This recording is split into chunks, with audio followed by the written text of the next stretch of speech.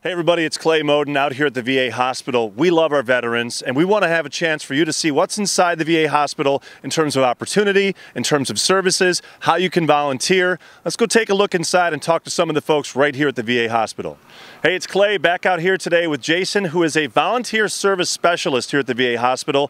We'll tell you more about these beautiful vans in just a few minutes. But first, Jason, when it comes to volunteers, there's a big need here and a lot of positions too. Yeah, there's a lot of need to help our veterans that are in the hospital. They come here day in, day out, and we need people to actually come here and help out where they can.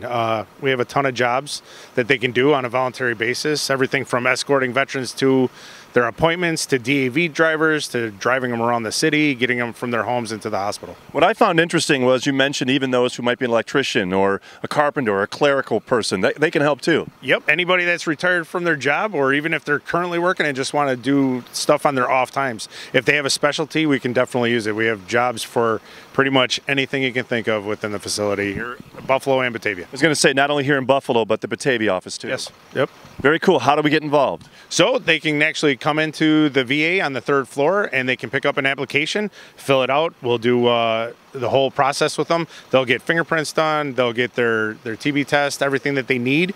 And if they have to do stuff like computer access, we can get them computer access, anything we can do to help them out and get them enrolled. What a great and rewarding way to give back too. Absolutely. I mean, the City of Good Neighbors, you know, our veterans definitely need help getting through and day-to-day stuff. So when they're here, it's not always the best time for them, so they need help, and we just people coming in to talk to them even. That's a volunteer opportunity. Very cool. Thanks, Jason. All right. Have a good day. I'm out here with Bob. Bob is a DAV hospital service coordinator here at the VA hospital. Bob, there's a big need for drivers. Yeah, we shuttle patients from Erie and Niagara County.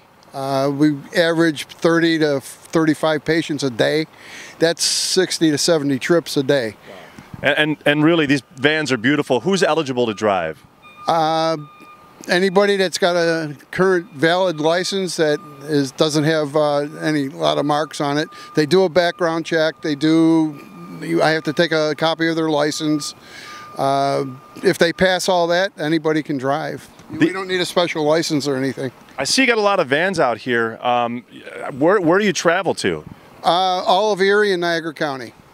And you're traveling back and forth, taking patients basically back and forth to their appointments? We pick them up for their appointments, and when they're done, we take them home. All right, so yes, we're talking about Buffalo. We're here at the Buffalo Hospital, but you're also helping out Batavia. Right. One of these vans are in Batavia, and I believe they have 6 more. So drivers and dispatchers? Drivers, dispatchers. Dispatchers are responsible for getting the patients out, assigning drivers to the patients, getting the patients in the morning. So that's not as much responsibility as driving, because you don't have to go through the physical and everything else. So.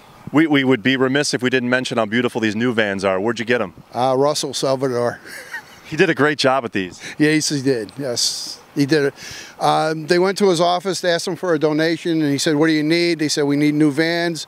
Sent them down to Chevy and said, "Buy what you need, and I'll write the check." And that's what he did. 10 of them. For those watching, how do you get involved? Where do you want to go to become a driver? 3rd floor, volunteer services, or they can stop in our office, which is right off by the parking garage, and go in the main entrance. The first door on the left is the DAV office. I'm in there from 5 in the morning till 2 in the afternoon. Very cool, Bob. Thank you. Okay, you have a good day.